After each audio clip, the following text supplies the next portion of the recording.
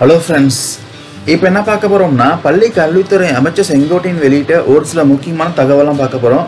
வாங்க இந்த பதிவுல ஒன் பை ஒன்னா பார்க்கலாம். நம்ம தமிழகத்தில் ஆசிரியர் தகுதி தேர்வு சிறப்பு தேர்விற்கு IAS அதிகாரி நியமிக்கப்பட்டுள்ளதா தெரிவித்திருக்கார். சிறப்பு ஆசிரியர் பணிகளுக்கு இந்த மாத இறுதிக்குள் கவுன்சிலிங் நடத்தப்படும் தெரிவித்திருக்கார். மேலும் தேர்வு செய்யப்பட்டவர்களுக்கு மீண்டும் ஒரு தேர்வு நடத்தப்படும் தெரிவித்திருக்கார். பாலிடெக்னிக் கல்லூரிகளுக்கும் பேராசிரியர் தேர்வு நடத்தப்படும் தெரிவித்திருக்கார். மேலும் ஆன்லைன் மூலமாக எந்த தவறும் நடைபெறாத வகையில் ஆசிரியர் பணி தேர்வு நடக்கும். ஆசிரியர் பற்றாக்குறை உள்ள இடங்களில் தற்காலிக ஆசிரியர் நியமிக்கப்படுவார்கள். தற்போது ஆசிரியர் பணியிடங்கள் காலியாக இல்லாததால் கடந்த 2012-13 ஆண்டுகளில் ஆசிரியர் தகுதி தேர்வில் தேர்ச்சி பெற்றவர்களுக்கு பணி வழங்க இயலாத நிலை உள்ளதா. 16,500 ஆசிரியர்கள் கூடுதலாக உள்ள நிலையில் மாணவர்கள் சேர்க்கை குறைந்ததா தெரிவித்திருக்கார். இந்த ஆண்டுதான் மாணவர்கள் சேர்க்கை அதிகரித்து உள்ளதா. மாணவர்கள் சேர்க்கைக்கு ஏற்ப ஆசிரியர் பணியிடம் நிரப்பப்படும் தெரிவித்திருக்கார். மேலும் அமைச்சர் செங்கோட்டையன் என தெரிவித்திருக்கார்னா கணினி ஆசிரியர்கள் பணியிடத்திற்கு இந்த வாரம் இறுதிக்குள் தேர்வு செய்யப்பட்டு பணி நியமனம் வழங்கப்படும் தெரிவித்திருக்கார். வருகின்ற ஆகஸ்ட் 15ஆம் தேதி சுதந்திர தினத்தன்று பள்ளிகளில் கொடியேற்றம் மட்டுமே அனுமதி இருக்கா.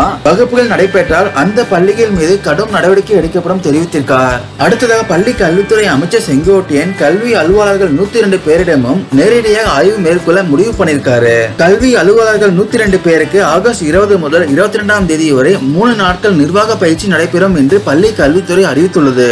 இந்த பயிற்சியின் போது மாணவர்கள் சேர்க்கை விவரங்கள், பள்ளி கட்டிட நிலை மற்றும் விளையாட்டு மைதானங்கள் குறித்து அலுவலர்களிடம் ஆய்வு நடத்தப்படும் தெரிவித்திருக்காங்க. அடுத்த தகவல் என்னன்னா மாணவர்களின் ஜாதி விவரங்கள் வெளியில் தெரிவதால் ஸ்மார்ட் அடையாள அட்டைக்கு தமிழக அரசு தடை விதித்திருக்காங்க. அரசு மற்றும் அரசு உதவிபெறும் பள்ளி மாணவர்களுக்கு ஸ்மார்ட் அடையாள அட்டை பாத்தீங்கன்னா இந்த வருடம் முதல் அறிமுகம் செய்யப்பட்டதுங்க.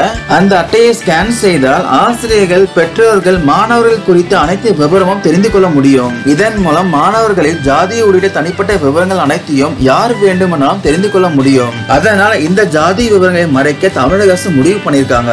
ஜாதி விவரங்களை மறைக்கும் வரை அடையாள அட்டை பயன்பாட்டுக்கு தமிழக அரசு தடை விதித்திருக்காங்க. பள்ளி கல்வித்துறை மற்றும் அமைச்சர் செங்கோட்டையன் வெளியிட்ட இந்த தகவல் பயனுள்ளதா இருக்கும் நினைக்கிறேன். இது பற்றி உங்களுடைய கருத்துக்கள் ஏதாச்சும் இருந்துச்சுன்னா கமெண்ட் செக்ஷன்ல பதிவு பண்ணுங்க. Thank you friends.